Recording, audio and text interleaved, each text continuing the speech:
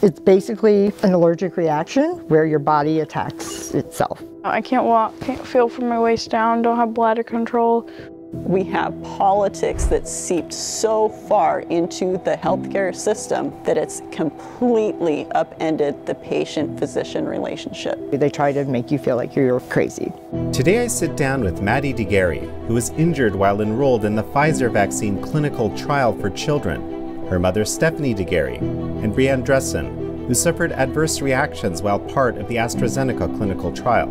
Brianne is the founder of React19.org, a research organization focused on long COVID and vaccine adverse events. We've been pushing and pounding down the doors of the federal government for the betterment of a year, and we're still nowhere closer to getting these people help than we were a year ago. This is American Thought Leaders, and I'm Yanya Kellick.